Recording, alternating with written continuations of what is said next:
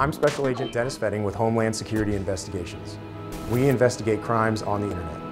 I want to keep you and your child safe from digital dangers. There are huge consequences that come along with sexting and nude and inappropriate images and videos being sent out into the community. So, of course, when these photos leak out, it's very embarrassing for children.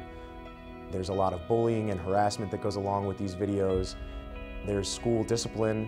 Obviously, school administrators, school resource officers, local law enforcement gets involved when the sharing and trading of nude or inappropriate images occurs in schools. But more than that is a new alarming trend that takes up a lot of our federal and state and local investigative time, and that is the trend of sextortion. And so sextortion is basically blackmail, adult predators blackmailing all children, where they will use a fake profile to get a compromising image or video from a child, and once they get that image or video, they will turn around and then explain, I'm not who you think I am, and if you don't now do all sorts of other things for me on webcam and video, I'm going to distribute these embarrassing images out to everyone in the community, to your parents, to your church. And unfortunately, these people have the ability to do that.